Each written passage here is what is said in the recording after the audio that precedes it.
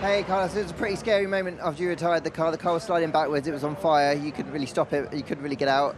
Just talk me through what was going through your mind. Yeah, it was a very tricky situation because I wanted to jump out, but the car was rolling backwards and I didn't want the car to roll back forever. And I knew I was catching a bit of fire and I was waiting for the marshals to come.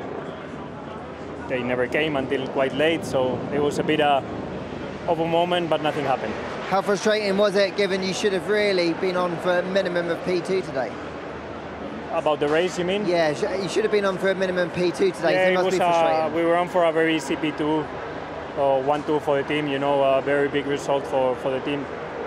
We were very quick on the hard tire especially, and we were catching back up on Charles, which was good signs at the pace and the momentum that we were getting was very nice, but it looks to be the story of my season. As soon as we get a bit of momentum, there's something that goes wrong and it's difficult to continue with it. But this weekend we were very quick and should have been an easy 1-2 for the team. Hard luck. Thank you. Thank you.